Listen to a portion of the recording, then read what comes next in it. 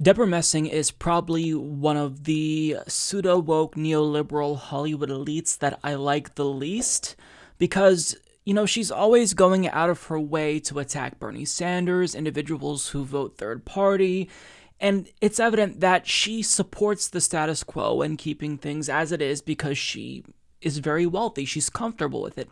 So I absolutely do not like her.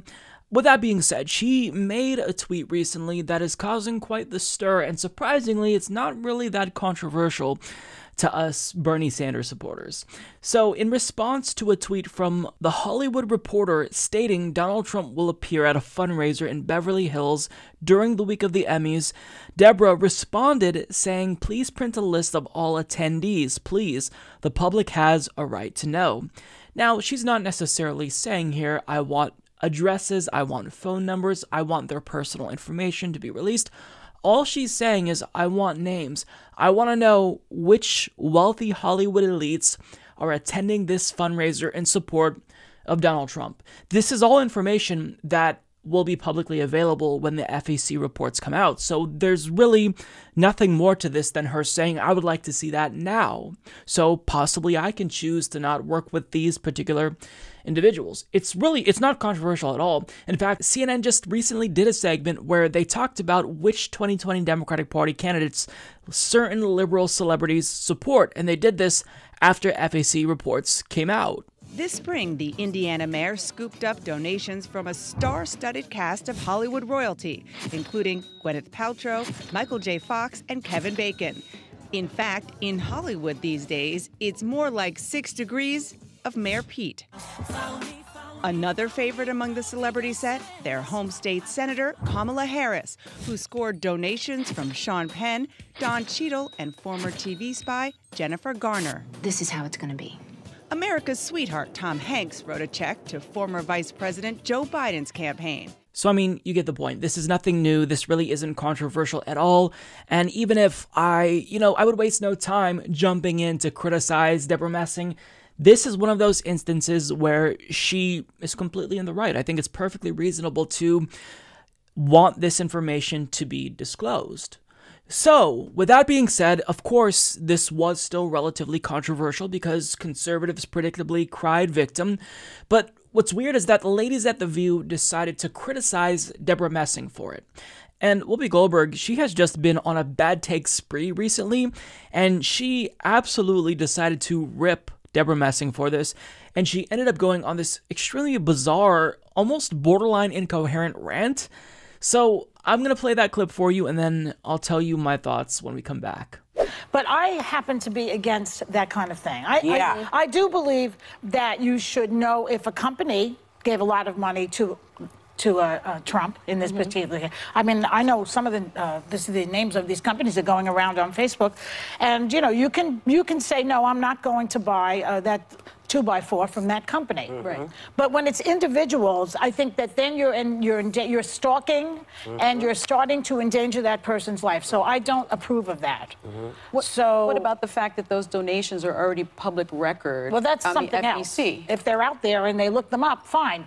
But so what are you saying? So Deborah can say, I don't want to work with those people. It's already out there and I know who they are? Yeah, if Deborah looks them up and it's already a matter of public record, that's her right. Why aren't you proud of your support? If you're proud enough to pay the money and donate, I mean, I'm not condoning any violence against anyone, but if you're proud enough to donate, then listen, the last time people did this, people ended up killing themselves. This is not a good idea, okay?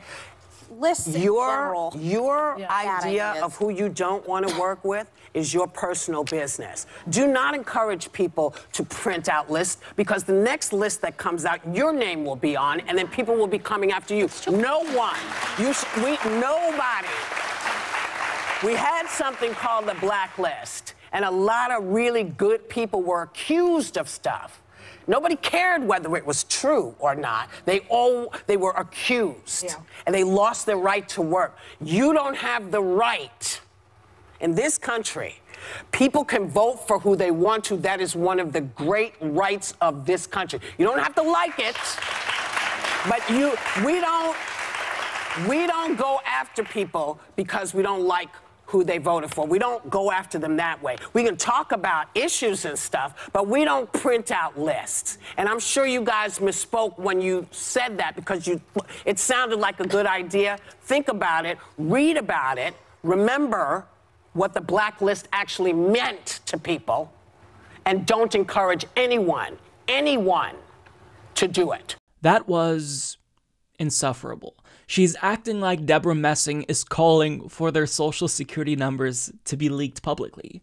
That's not what this is about. So please, for the love of God, spare me this sanctimonious bullshit and maybe, be outraged about something that warrants that level of aggression. Because what Deborah Messing did here, it's not an issue. Now, Joy Behar, she chimed in and she claimed that, to release which corporations contribute to politicians, that's one thing, but to release the information of individual donors, that's a bridge too far. And she said, when you release the list of individuals, quote, you're starting to endanger that person's life. I mean, really, Joy? You're honestly saying that these wealthy Trump supporters are in danger if it is disclosed that they contributed to Donald Trump and attended this fundraiser? I mean, first of all, way to legitimize the conservative victimization complex. But second of all, if their lives were truly in danger because they supported Donald Trump, then don't you think that they would probably just, out of self-interest, stay out of politics and not support Donald Trump? Because, I mean, we still have secrecy of the ballot. If they choose to vote for Donald Trump, that's one thing, but to go out of your way to contribute to Donald Trump, to attend one of these fundraisers when you know that this will be made public, are you honestly saying that to see the list of these donors ahead of time, before the FEC reports come out, that would endanger these people's lives? I mean, I guess that is what she's saying because she said it. It's preposterous. It's absolutely ludicrous. And thankfully, as usual, Sunny Hostin was the only person with a reasonable take on that entire panel. And it's frustrating because when you have one voice of reason and four other voices that are relatively reactionary, who just knee-jerk defend the status quo and the establishment, you end up with a show that just makes people misinformed. It makes them more stupid. And Sunny Hostin rightfully pointed out that, if they were embarrassed of their donation or afraid for their lives, then obviously they wouldn't make that donation. But if these Hollywood elites don't want it to be known that they support a warmongering, xenophobic, racist piece of shit, then they can choose to not make those contributions and not attend these fundraisers with Donald Trump. It's that simple. Put your mouth where your money is or don't donate. Now, once Whoopi Goldberg chimed in, as you probably noticed, she completely steered the entire conversation off of a cliff. So she said, do not encourage people to print out lists, because the next list that comes out, your name will be on it, and then people will be coming after you. Now, obviously, she is likening Deborah Messing's desire to see which individuals attended this Donald Trump fundraiser with the 1940s through 1960-ish blacklist in Hollywood, where if anyone who worked in Hollywood was suspected of being a communist sympathizer, they couldn't find work in Hollywood. She's literally saying here that what Deborah Messing wants is comparable to that.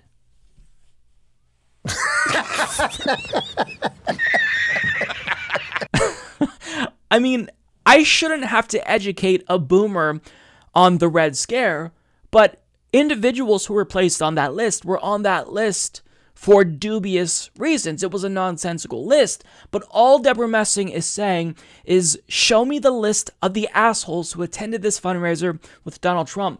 To say that that is similar to the blacklist where Hollywood elites were suspected of being communist sympathizers, I mean, to say that that is ahistorical or historically ignorant, at best, it's an understatement. For her to say that, it's honestly embarrassing. But here's where she goes in for the worst part of her argument. You don't have the right. In this country, people can vote for who they want to, and that is one of the great rights of this country. You don't have to like it, but we don't go after people because we don't like who they voted for. Actually, we do. We have the right as citizens, and we can very much criticize people who do things that we don't like, who vote in a way that we disagree with. That doesn't necessarily mean that I can coerce them into voting a certain way, but if I believe that someone shouldn't vote for a particular candidate, I am allowed, legally speaking, to vocalize my disagreement. So if you're going to cite the particular rights that we do and don't have, maybe brush up on those rights before you go espousing this nonsense, Whoopi, because we absolutely can make whatever list that we want as individuals, and we can criticize people who are our political opponents. I don't understand why they're choosing to die on this hill. You're making a mountain out of a molehill. This is absolutely a non-issue. Whatever, Deborah Messing said here does not warrant the criticism that Whoopi Goldberg is saying. And to say, oh, well, we don't get to go after people if we don't like who they voted for. That's one of the dumbest things I've ever heard. And also, it's kind of a non sequitur because we're talking about political contributions, and, money in politics has essentially ruined our democracy. So whatever is left for us to salvage in terms of democracy, it's transparency, knowing who contributed to who, and we still have that. So we're using that to our advantage. But Whoopi's saying, you know what, that's a bridge too far. If you want to shame and name these Donald Trump supporters in Hollywood, I just can't support that. Okay, well then don't support it, but I disagree with you, and we absolutely have a right to know. And that information will be made publicly available. So apparently the American government and the legal codes in this country disagree with you and agree with Deborah Messing and other individuals who would like to see these donations, because we will see these donations. We will see who attended this fundraiser with Donald Trump.